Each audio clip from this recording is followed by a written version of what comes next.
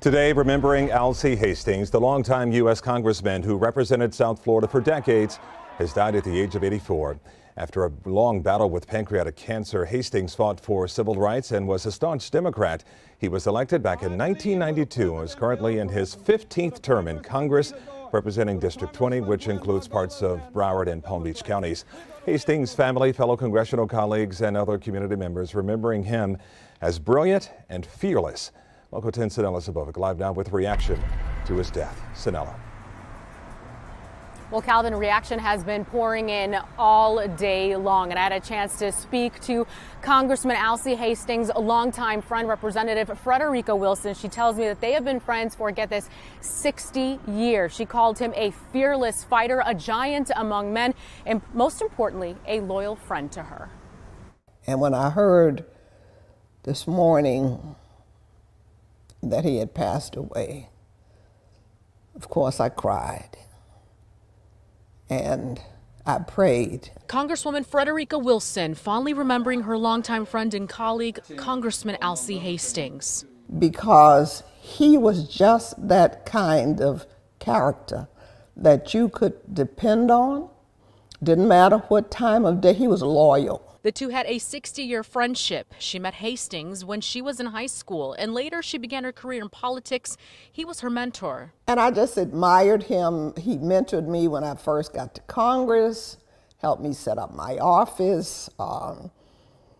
Every event he had, I was there. Every event I had, he was there. I mean, we have just been partners and friends. Wilson says Hastings wasn't afraid of anyone or any institution. He fought for justice during the civil rights movement. He was an advocate for immigrants and for children in foster care. And she says that he tackled cancer the same way, as a warrior. And he knew how to fight. So just as he fought in his daily life, that's how he fought cancer. Once news spread of Hastings' death this morning, a moment of silence was held during a Broward County Commission meeting.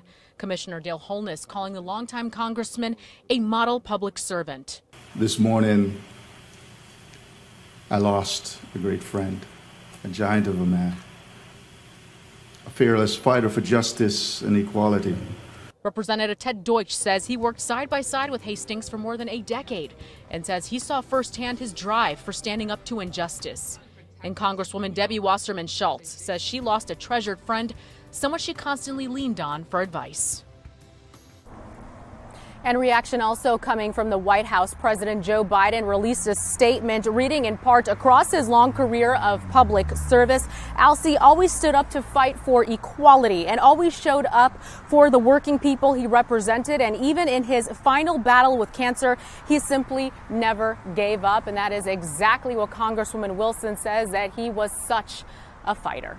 Calvin? Well, Alcee Hastings was a personal friend in my fraternity, brother, but I think most people who met him could probably say that because he never knew a stranger. But as for his relationship with Congresswoman Frederica Wilson, they also shared fashion. And, you know, if you knew Alcee Hastings, you knew he was impeccably dressed. And, of course, Congresswoman Wilson is always impeccably dressed. That's right. She's a true fashionista in her own right, as we know, matching her hats with her sweaters and dresses. And she says that she always joked around with Alcee that when they were on the House floor, she said she would always look at his socks and his tie. If he had a polka dot tie, the socks were also polka dot socks. Striped socks, striped ties. So she says that always brings her a laugh when she thinks about it. And if he didn't match his outfits, she knew something was wrong with him that day. Both are fascinating people, I must say, and way more substance than style, but great folks. And Alcee Hastings, a great man who's going to be missed. Thanks a lot, Sanella.